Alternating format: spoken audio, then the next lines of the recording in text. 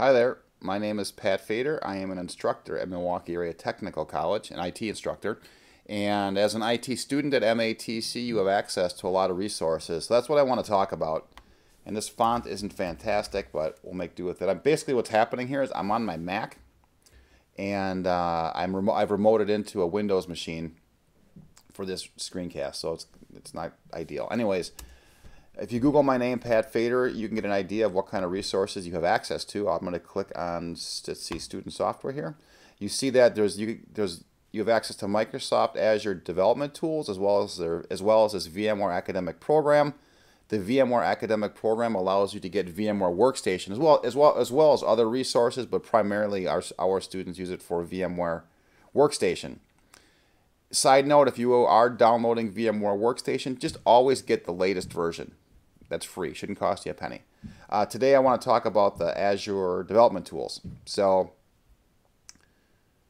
you should have already created a Microsoft account to allow you to get into their site, and I do have the steps and information on how to do that. If you have a problem with that, there is a phone number here. This is completely managed by Microsoft. So at MATC, we have no control over creating accounts, resetting passwords, etc. So anyways, these are the steps that you would use to create an account, and then once you've done that, then you can go off and start downloading software, and that's what I want to do right now. So Microsoft Azure DevTools. Let me sign in. I guess either one doesn't matter. I may need to pause it for a bit while I'm trying to figure out my password and stuff.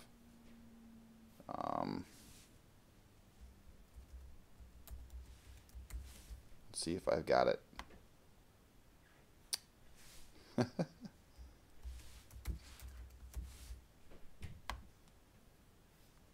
All right, 1 second. All right, we're going to try it again. So I put my email address in. It's a personal account. And password. Yes.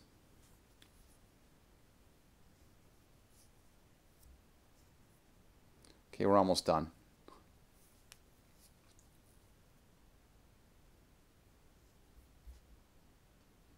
Yeah, this font here is kind of bad, but you'll be able to follow along. All right, it takes me to at least when I log in, I go to their education site, and then from there I would just click View All for software right here, and I could see all the different operating systems as well as software that I could download, and you get an idea. There's a whole bunch of other content that you can also get from this, but again, I'm just talking about Visio today. For some reason, if you come to a different location, what you want to do, and I kind of feel like Microsoft set this up for students, but it's like this site really wasn't developed for students. It's another site just for industry professionals for getting resources, and they just kind of added an education tool onto it. So anyways, I typed in education. We'll go to education preview. All right. Then under software, I'll hit view all.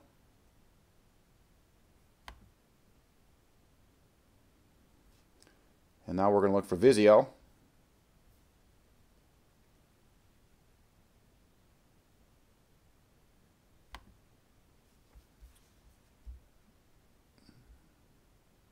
Visio Professional. There is a 64-bit and a 32-bit version. I want the 64-bit version. There's not many reasons to go with 32-bit unless you have a really old computer. Okay. So I'm going to now download it. I could hit View Key. I don't want to show everybody my product key, but that is something that you should view and take a screenshot of. So you'll need that when you install Visio. Let's kick off the download.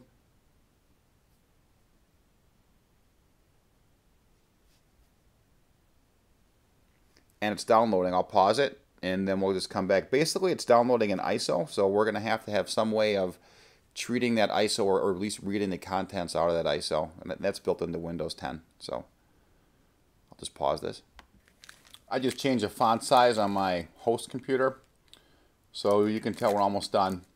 Out of 3 gigabytes, I've got about 1 gigabyte left to download. All right, we're almost done. So the file is downloaded, and here it is. Let's take a look at it real quick in a folder.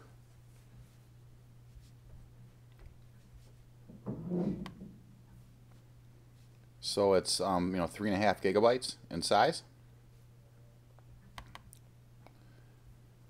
and we do see that it is an ISO file. So basically, an ISO file is it's a file that it's like a zip file.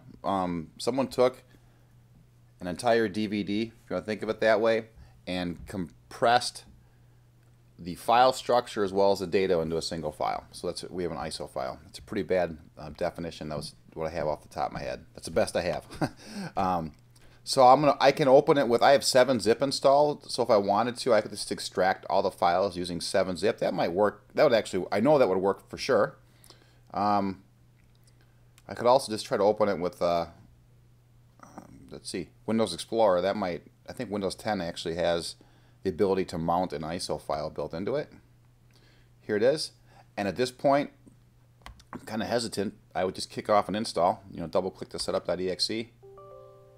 And are you sure? Yep. And we let her fly. Oh. Okay, so in my case, I can't go any further because I already have Visio installed. But that's it. So getting Visio is not too bad. Once you have Visio installed, if you look on my website, I'm pretty sure I have other resources on how to use Visio. Yeah, how to create a basic network diagram in Visio. So you can start there. There are a ton of online resources on how to use Visio and sample network diagrams as well. So I hope that this was helpful, and have a great semester. Thanks. Thanks for taking the time to watch it. Bye.